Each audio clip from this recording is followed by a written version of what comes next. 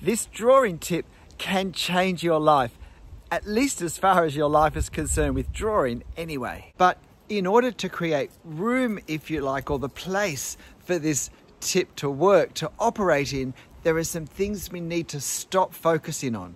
We need to stop thinking about talent and creativity and seeing our artworks as some sort of natural expression of this swirling potential within me. Some sort of innate presence that I just need to release. I need to stop thinking that when I sit down to draw, I'm producing an artwork. That what I'm going to have at the end is an item of artistic value and worth. I need to stop my dreams of being freed from the 9-to-5 grind of regular work by becoming a full-time artist and spending every day just doing what is such a joy for me.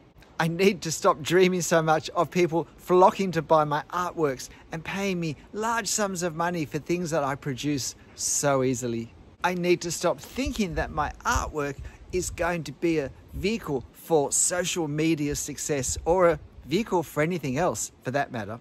And certainly we need to stop thinking that if we can just discover the tips, the hacks, the technique, the secrets that will make everything easy and amazing, if we want to be positioned for this tip, which I believe really is the game changer for everyone.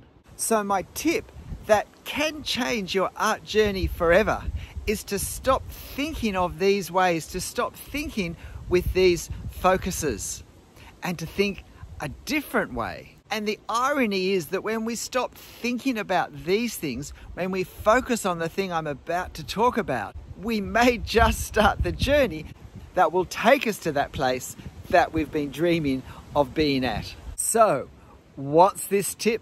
What's the change? What's the way of thinking that can revolutionize my art journey? And it's all to do with a mindset. I truly believe that the biggest breaks on our drawing improvement comes from ways we think, which actually slow us down, because the ways we think usually give birth to the things we do. But thinking in itself has never produced an artwork.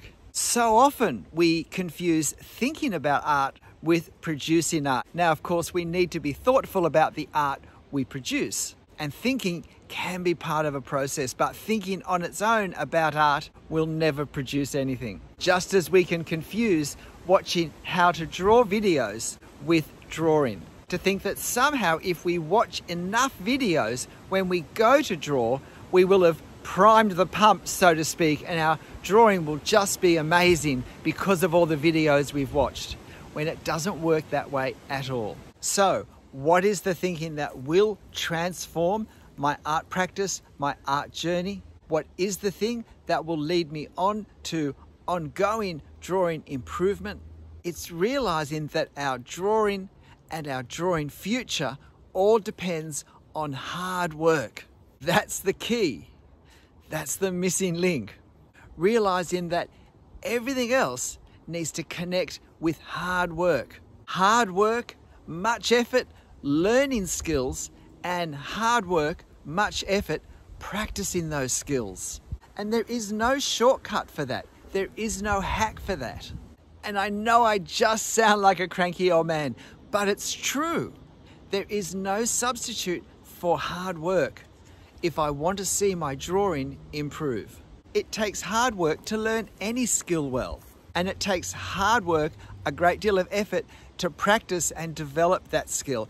Whether that skill's playing the piano, whether it's being an elite sports person, whether it's being a horticulturalist, whether it's driving a semi-trailer, whatever it is, hard work and effort are required to do well. It's not just hard work learning the theory. I can study horticulture, but that won't produce a garden.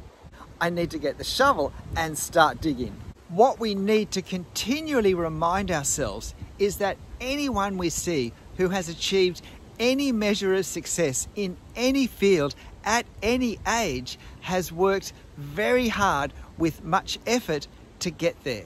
And the danger in talking about creativity is that it becomes this la-di-da magic element that causes artworks, in this case, say drawing, to sprout from our fingertips effortlessly, the way flowers bloom from the ends of their stems. And watching a master at work, it can seem effortless, but it takes an enormous amount of hard work and effort to make something appear effortless. This is so important, and I know it's an issue because I see so much impatience with artists. And it is so easy to be impatient with our art, particularly when it's a vehicle for going somewhere. I then want to know how to have success because that's what my art is for. And my drawing is going to take me there. So I just need to find out the tips, the hacks that will crack the code, that will uncover the secrets for me, that will speed up my journey. And sadly, the secret is hard work and effort. Hard work and effort, learning the skills I need to learn, becoming aware of what they are, and then hard work and effort, putting them into practice. Now, of course, we need to focus our hard work in the right areas. We need to be purposeful and intentional where we put our efforts, or else we could spend a lot of time, waste a lot of time doing hard work to no great value. And I sadly see a lot of that as well. Because if I'm putting my effort into trying to find or exploit a shortcut, and because there is no shortcut to drawing success, to drawing improvement, then all that time and effort is going to be very frustratingly wasted. Because there is no shortcut to putting the time in, the hours in, the effort in. Sometimes, looking at the videos that I've seen and hearing people talk, I think that hard work seems to be the best kept secret in how to improve in our art. Why on earth would that be? I think it's partly because we don't see the hard work that other people do. We see the picture on the wall, we see the picture on the print, on the card in the shop, we see the exhibitions, we see the social media posts. We do not see, we possibly have not the slightest idea how much effort and work it has taken them to produce that. And perhaps flowing from that, generally the artist isn't making a big deal about that. People don't usually post things on social media saying, this took me 4 weeks of solid work to do, because, well, it sounds a bit boastful. And if I really enjoy drawing, then even though it's hard work, at times it can be very satisfying hard work as well. And that may disguise from me just how much work I'm actually doing. If I really enjoy, say, walking, it may hide from me the physical effort of walking. So it's easy for enjoyment of my task to disguise the heavy lifting, in fact, that I'm really doing with my effort. And perhaps most importantly, why hard work and effort is such a well-kept secret these days is because you don't win any fans by talking about it. You don't get followers, you don't get subscribers, you don't get supporters, because nobody wants to hear we need to work hard. Everybody wants the magic tip. Everybody wants the secret to unlock success, easy success. We want to get to the end result. We want to get to the success faster and faster. Hard work, that sounds very slow and laborious and slow. But the good news, besides the fact that it's later in the day and the sun's not so bright and the wind's not so strong, is that if we're selective in how we work hard, we can still maximize the level of improvement that we achieve with all of our hard work. And I think it's helpful if, for as long as possible, our focus is on improvement for improvement's sake. Even where our artwork holds dreams of being an artist, of being financially independent, of some measure of success, or a vehicle for going further with something else on social media. Whatever dreams we may have, and there's nothing wrong with dreams, we need to recognize that if we're to draw as well as we can, then we need to focus on the job at hand, which is improving, and to realize that that takes hard work and effort. And I think the most helpful way of thinking about, well, how do I do that? How do I apply hard work? Is to realize, of course, that, when we're learning to draw, we're learning. We can go back to school. We need to go back to school in many ways for reminders of structure, of direction, of the ways in which we learned. Because all the principles of learning that hopefully were applied to us at school still apply ourselves, and we can apply them to ourselves. Frequent practice and even repetition of the same thing is good. Every time, for one reason or another, I've drawn the same drawing twice, I've been surprised at how much I've learned with the second drawing, at how far ahead I start before I put pen on paper. I would go so far as to say that drawing the same drawing twice is a very effective learning experience and a very effective way to rapidly improve on our output. Smaller sessions frequently are far more effective in learning than longer sessions less frequently. 6 half-hour drawing sessions, I believe, will give far greater improvement in our drawing than 1 3-hour drawing session much less frequently. We need to start with basic concepts and we need to nail them. We need to really get on top of them because they become the foundation for the next level of difficulty. And if we haven't nailed the lower level, it's a very shaky foundation then for what we're going on to do. And with our enthusiasm for our art, with our enthusiasm with our drawing, and with our enthusiasm for where we hope it may take us one day, it can make us impatient to get to the end, and we can start to attempt things that really we have no chance of doing well. And sometimes we have the difficulty of not knowing enough to know that we actually haven't done a really good job with this. We might be impressed, but it may have done nothing for our skill development. I often had answers marked wrong, which I thought were right. I didn't realize I was mistaken.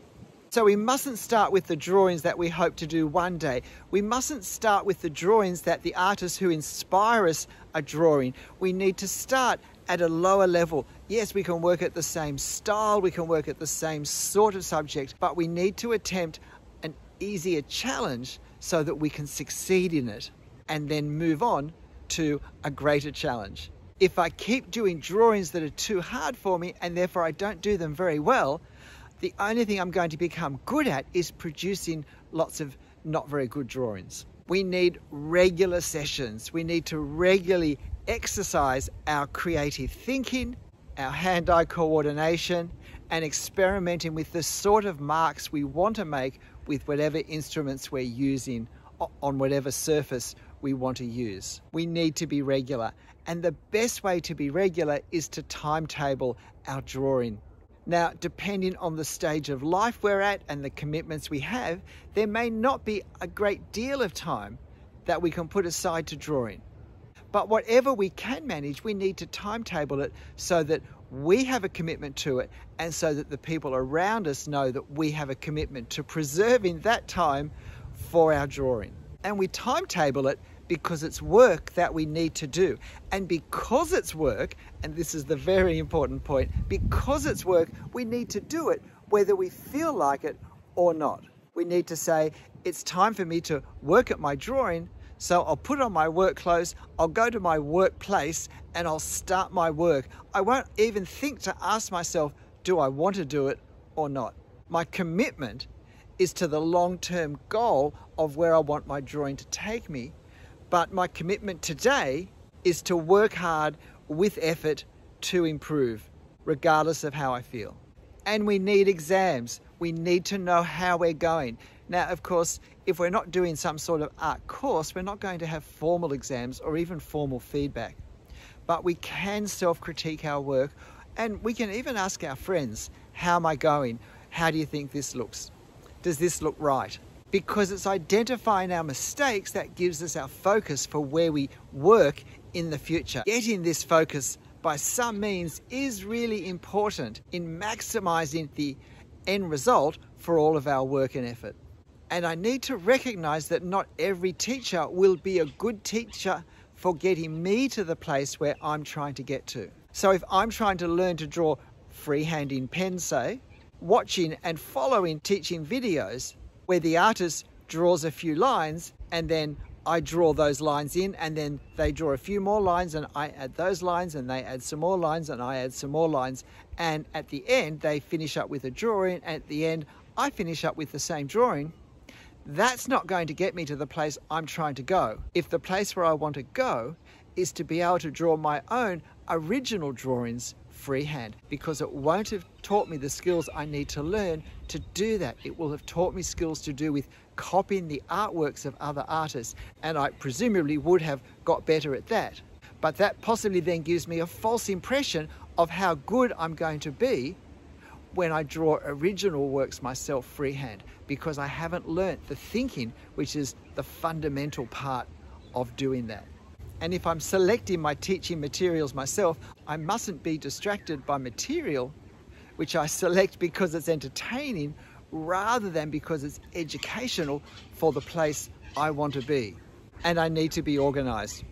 I need to know before I start a drawing session what I'm going to do. I shouldn't be starting a 1 hour or 2 hour drawing session, flicking through magazines, trying to find a reference, and then jumping in the car to go to the store to buy a pen.